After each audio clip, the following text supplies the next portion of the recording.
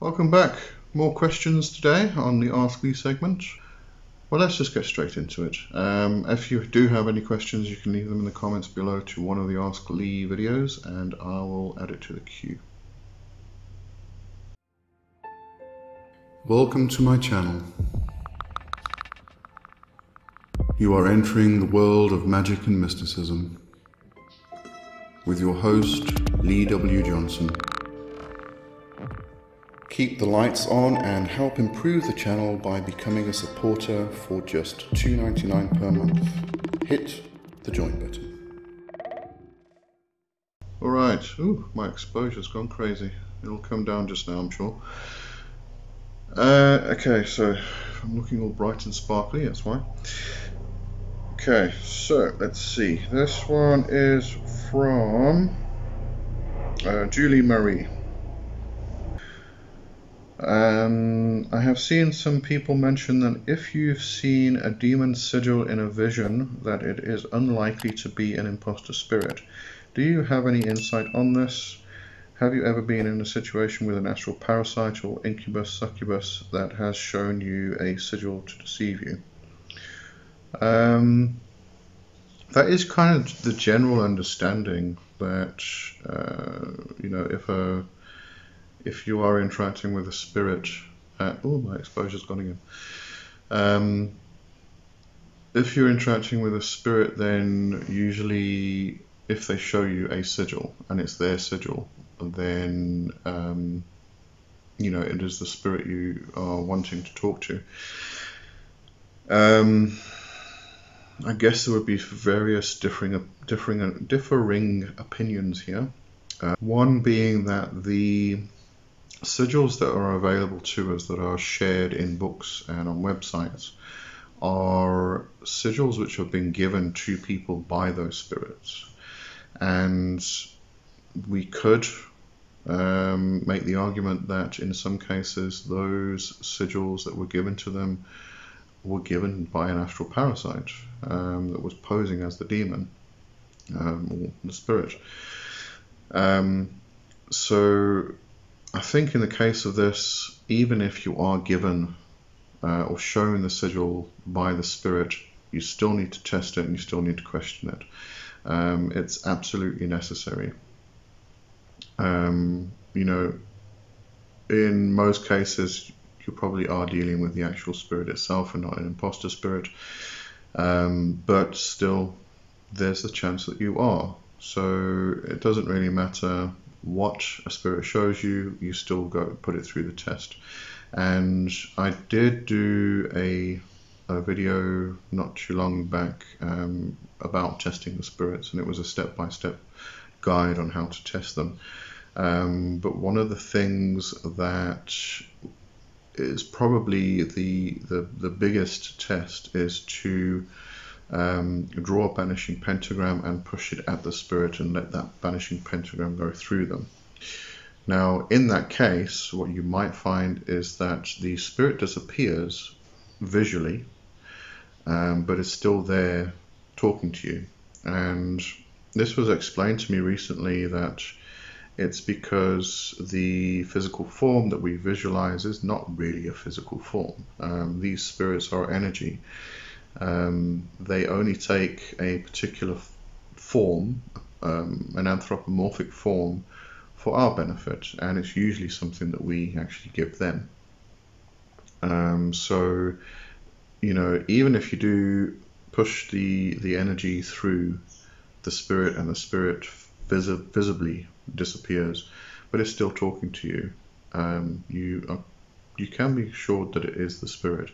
If you push the energy through and it completely utterly goes away, there's nothing there, it's gone, it disappeared, there's nothing talking to you, there's nothing, you can't see anything, then it was probably an astral parasite. But if you're given the sigil or not, then we'll definitely still test it. If you are given the sigil in a dream or something like that, it's probably the demon reaching out to you and wanting to talk to you. In which case, do your research and then go and talk to the spirit and then test the spirit. Always test the spirit. Make sure that it is the spirit you want to interact with. Once you've done that, once you've tested it, once you know that it is the spirit you want to work with, you will. There's a feeling you get. It's a I can't really say a visceral or a tangible feeling, and that feeling is going to be different for you and for me. But there's a feeling you get. So if an astral parasite or imposter spirit comes along and tries to tell you that it is that spirit, you've already spoken to that spirit, you've already interacted with it, you know who it is, and you're not going to get the same feeling, and you're going to know immediately it's not the spirit. It's very similar to somebody knocking on your door, looks like a friend of yours, but you know it's not your friend. There's just something about them that's not right. It's really the same thing. So once you've gotten to that stage, you don't need to test the spirit every single time you talk to them. You know it's them, or you know it's not them, because you've already had an interaction, you've built a relationship with them. They are close to you and you're close to them, so you just kind of know. But yeah, definitely, even if you do get a spirit comes to you with confirmation saying that this is my sigil and therefore I am the real spirit, test them anyway. It doesn't matter.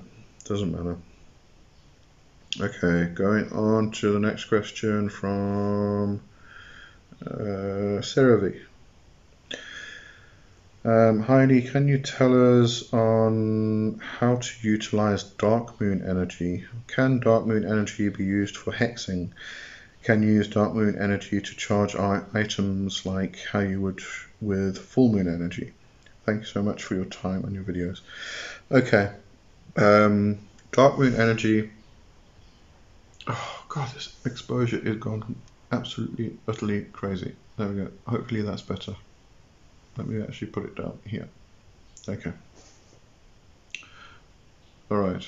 Okay. Back with you. Okay, dark moon energy, yes, you can, a lot of people do use it for hexing, because it's kind of like a void. It's a dark phase, there's nothing there, there is no light. Okay.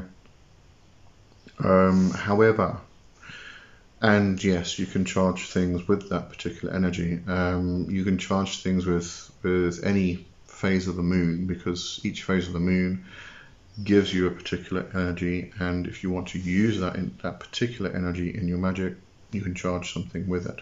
You can charge things with the sun, and as the sun goes through different stages of the year, it brings different energies. So you can charge items or water with all different energies from the sun, from the moon. You can also take water from a river as opposed to your tap, or you can take rainwater as opposed to river water, sea water, etc., etc., etc. So, and those will all give you different energies, different things you can do in your particular workings. So it depends what you want to accomplish, and then go after the particular energy that will help you accomplish that. What I find with dark moon magic is a creative force, a creative aspect. It's kind of like throwing yourself into the abyss of all possibilities. It's that darkness where you can discover everything and anything. It's the all and the nothing. It's the spaces between the all and the nothing. It's just that space where you can start to pull out creativity, and those dark moon phases don't last very long. Sometimes it's a couple of hours, I think, and sometimes it can be up to 3 days.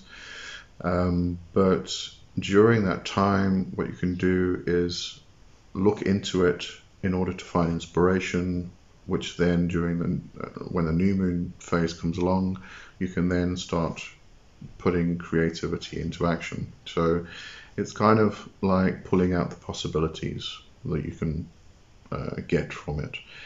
and then taking it into the new moon phase and putting it into action, taking it right through all the phases and all through the development of the actual work itself. So that's what I would utilize that for. Next question. Let me just see. There we go. Twilight Wanderer. Have you worked with dragons? I actually did one 2 weeks ago. I meant to put this question in there as well because it was relating to the whole dragon magic thing. Just to recap, I don't work with a draconic energy or draconic force or draconic order. I have worked with and still work with, always been around, always will be around, a guardian dragon who really is a spirit animal in a sense. You know, spirit animals can be mythological beings, mythological entities. So, you know, but that particular spirit animal, that guardian spirit, is always there. And I do consider the draconic energies to be the forces that move around us, within us, flowing through all things, and flowing through the land. They're particular forces, and we call these forces by many different names. Dragon energy is just one of them, and not referring to ley lines. That I think is a very different thing to the dragon energy or the dragon breath that people relate to it. The dragon breath relating to the ley lines, I think, came very much from Chinese feng shui, where the feng shui practitioner will go and look for the energy, how the energy is flowing through the land, certain elements which are raised off the ground, like trees, rocks, mountains, etc. The energy will then flow in a different way, and then going through a house, through a building, depending on corners and things like that, the energy will flow in a particular manner, and that flow can be altered. And it's often that flow in feng shui is often referred to dragon energy or dragon breath. And I think that got related to ley lines, but I think that's two very different things. So just to add to the one I did a couple of weeks ago. All right, then next question. Oops, right, I'm skipping ahead. There we go. From Twilight Wanderer, what are your thoughts regarding the concept of Godspousers? Do you find it offensive like many pagans? Let me hear your thoughts.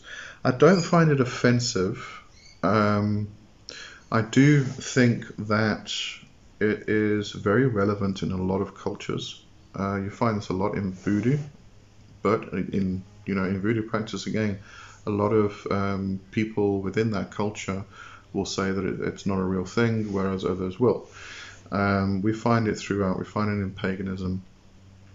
What I do think the difficulty and the problem is that we build relationships with gods and goddesses. We build these particular relationships with them, and a lot of the time that could feel like love.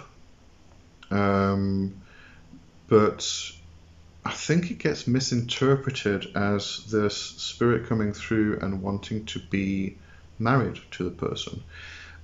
We also find that we term things when it comes to things like the fetch mate, and we can relate this to the holy guardian angel, and all such entities which would represent a higher self, if we can put it that way. There's often talk of, or we refer to, or we say it in a manner where we speak of a marriage. And it is a marriage because it's bringing two things together in union. And that bringing two things together in union is a marriage.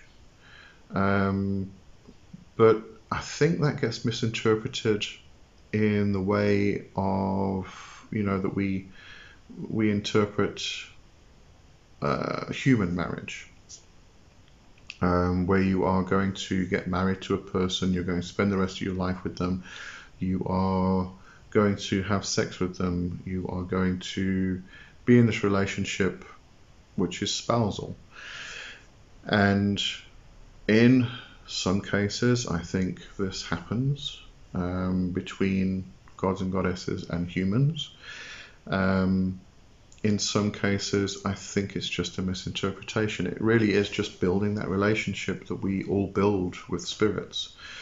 Well, not all, but those who actually do work with the spirits of the gods and the goddesses. We build those relationships, and those relationships are very much, well, very similar to what you would find in a human marriage. In some cases, people will talk about having sex with the spirits. Does that happen? I don't disregard it. But again, I think in a lot of cases, it could be pure delusion. We also have older myths and stories. We can simply go and look at the Gregoria or the Watchers, who were a band of angels that came down to earth and were instructed to watch over humans. And Shemyaza or Azazel decided to form a rebellion because they kind of thought the human women were kind of sexy and hot, and they wanted to have a good time with them. So they had sex with the human women. Created a whole new race called Nephilim, etc., etc., etc. But we have these sexual relationships between spirits and humans through mythology, and it's always been there, and I think it's always going to be there. I think what needs to be questioned is whether the person is actually just building a normal relationship like the rest of us do, or if it is actually a spirit marriage. A lot of reports that people give, the god or the goddess came to them and said, "I want to be married to you," and that's very specific, and that happens a lot in a lot of different cultures. But at the same time, then you have people who are married to 10, 11, 12 different gods and goddesses. That gets a bit overboard. Are they really having a spirit, a god or goddess, come to them and say, "I want to marry you"? Or is it just misinterpretation? Were they given a message and they didn't interpret the message properly and they thought it was this? Are they just delusional? There's a lot of possibilities, but I don't discount it. I don't think that every single case is delusional. I think it definitely happens. I think it is something that a lot of people can benefit from. But it just doesn't fall into other people's ideas of what is done, should be done within their own practice. So they're not going to pursue it. At the same time, somebody who doesn't actually follow that ideology could find a spirit, come to them and say, I want to be married to you now. It happens in life with human relationships as well. You swear off marriage, you're never going to get married again, and all of a sudden next month you're married. So anything's possible really.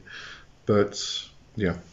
So anyway, that's it for this week. Actually, I think we will do some more questions next week. All right, so have a good one, and I'll see you then. Cheers for now. Bye bye.